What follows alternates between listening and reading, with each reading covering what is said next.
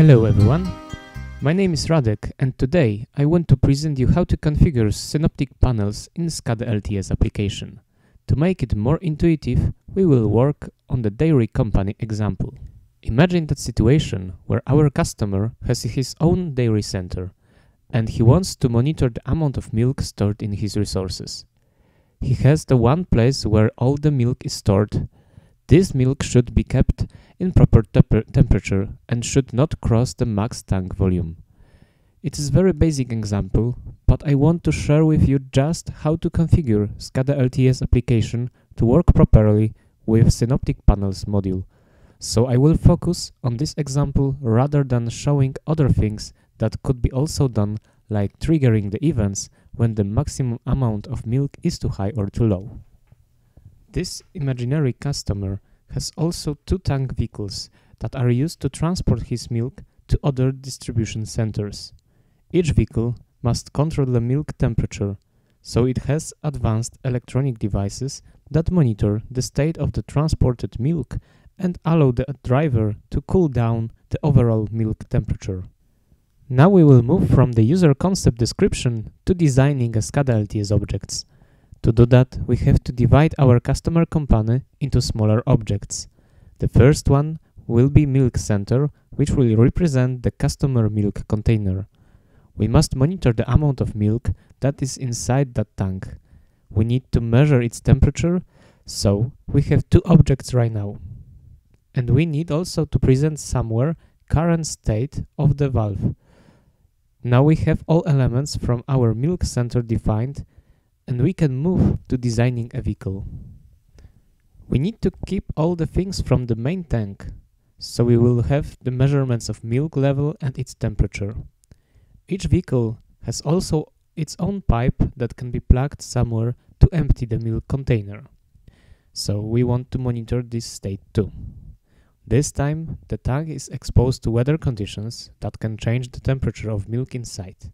To prevent that, truck has additional cooler that can help to keep the proper temperature value. And we can control the rotation speed of this element. Now all components have been listed and we can move to the second step. We must choose the data types for all these elements that we want to store inside our Scada application. The milk level and temperature can be treated as a numeric value, but the valve state can be treated as Boolean because we want to handle on two of these states, open or closed. The same approach we can apply to the vehicle, but this time the cooler fan speed will be treated also as a numeric value because it will be representing the current rotations per minute. Based on that, we see that our dairy center we need one data source with 3 data points that will be assigned to one synoptic panel, representing our configuration. We need also 2 additional data sources, one per vehicle, that will represent each track. All those elements will be converted into separate data points that will be placed onto individual synoptic panels. Now we know the design of our system, so we can move to the creation of synoptic panel graphics. To do that, we can use an Inkscape application that is free to use, so everyone can do it on his own. You can do the same thing using other vector graphic tool, but you must remember about some requirements that must be met by your graphic. The elements you are designing must have proper names, but don't worry, I will show you how to do it soon. But now I will start with creating a milk container that will be representing the customer tank. I add some additional circles to provide some additional depth to our image. Okay, and now I will create our first component. It will be SLTS water level, component that will show the amount of milk stored inside the container. To do that, I will create a white rectangle that will represent the milk. So, I will name it using this SLTS water level keyword with the unique ID number. That is necessary for Scada-LTS because based on that ID, the application can assign specific behaviors to that SVG elements. We need to remember that SVG graphic has some rules how they work. This time, the only thing that we need to know is that the height of the object is calculated from top left corner of the element. So if we want to create a tank that will be changing its height, we need to create another object that will be over our milk rectangle. I will change the color of this element to some shade of gray, and it will be the tank background. These tricks allow us to change the milk level by changing only this background element, because if there is no milk in this element, this element will be covering all the milk rectangle. On the other hand, if the tank will be full, this element will have the height equal to 0, because we must remember that rule that we are calculating the height of the element from the top in the SVG graphics. Next thing is our valve. In this case, it will be the small pipe symbol. To keep the consistency with general Scada standards, we will add two triangles based on which user will know that this element is a valve. Again, we need to assign a proper name to our components. This time, the pipe will be named as SLTS valve. And because it's first of its type, we can start indexing from 1. Based on the provided documentation, we must assign the background left and background right IDs to those triangles that we have just created. And the final step with this component is the text field that will be displaying the current state of this valve, because it may be opened or closed depending on the state of the data point. To do that, we just need to add the text field and set an ID with value suffix. Okay, we almost done this panel, but the only thing that remains is the value of the milk temperature. To do that, we will use the SLTS point component. This component requires, as always, the main component ID, and in this case, the text field with the value suffix. But there is nothing wrong with adding an additional text field with the point description there. So I will create a label, and now I will create the text field that will be used to show current milk temperature. Now everything is ready. We can save our work and move to the second screen. This screen will represent the milk truck. So I will create the basic tank vehicle graphics.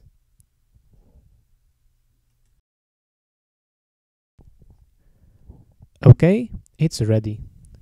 Again, we need to use a water level component that will change the height of the one of the element to show the current milk state in this truck. We will do the same step as we did in the milk center. Milk layer, now the background rectangle. Then we need to name it correctly, and everything is done. I will also create the valve component with status field.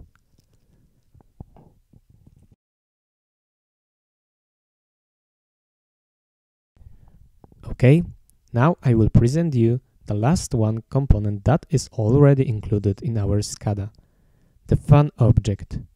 It will rotate the base element depending on the value from assigned data point. We can also add the background element that will change the color depending on the state of the data point. We need to display the current value of the data point, so I will add the text field with value suffix to associate that element with that component. The last thing is to add the milk temperature point component as we did with the milk center screen. And now everything is ready, so we can save our graphic. When we have all the required files, we can move to the data source configuration in Scada-LTS application. In this video, I will present whole configuration done using only the fresh new user interface. We need to open the web browser, log into the Scada, navigate to the UI, and open the Data Sources tab. At the beginning, I will create 3 data sources based on the prepared system design. So, the first 2 will be responsible for handling the vehicle data points. Because I'm only presenting how to configure synoptic panels, I will create the virtual data sources that will simulate the behavior of the specific devices. When the data sources are ready, we can add that data points. For this scenario, the main milk tank can handle up to 5,000 liters of milk.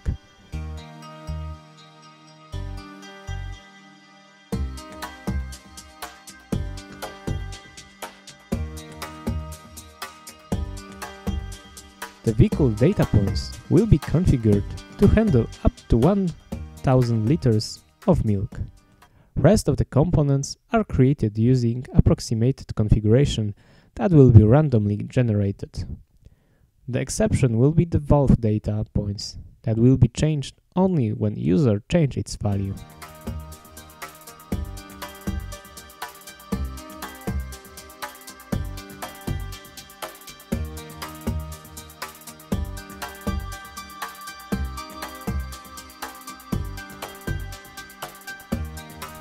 We can verify it by opening the data point page, where we can see the complete list of available points in our application.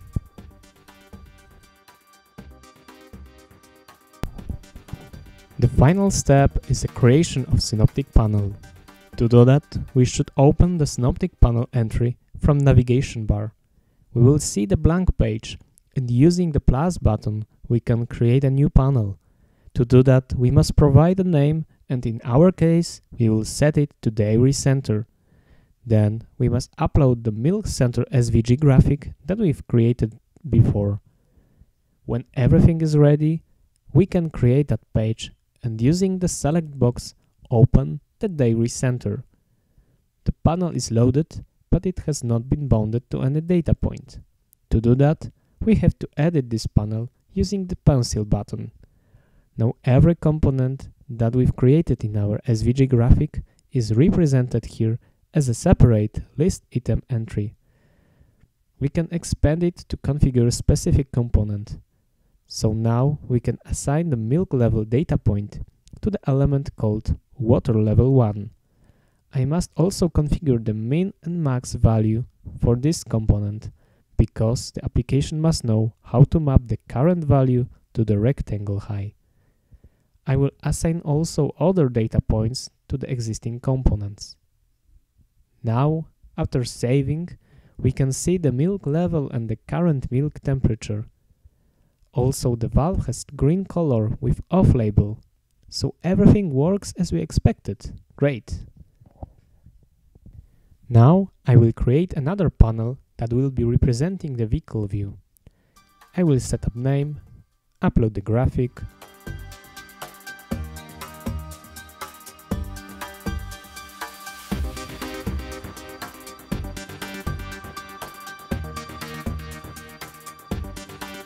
and set up every point. After save, we can see that the second screen is ready. To check if everything is okay, we can configure the watchlist to monitor the first vehicle. We must open the watchlist page from the navigation bar. Then we must click plus button, and in this configuration I will set up the watchlist name. Now I'm selecting data points that should be visible on that list, and when everything is okay, I'm creating that list. Now the points with their values are visible and the charts has been loaded on the right side with historical values. To show how this update on the Synoptic panels works, I will change the milk level value to about 500 liters. Now, when I'm opening the panel with the first track, we can see that milk level has been changed. In the end, I will disable two data points to show how it is represented on the Synoptic panel. This was the example Synoptic panel configuration scenario. This feature and many other features will be available soon in new Scada-LTS version 2.7. Now the beta version is available in our GitHub project site. Follow us to stay up to date with the latest features and changes. Thank you for watching.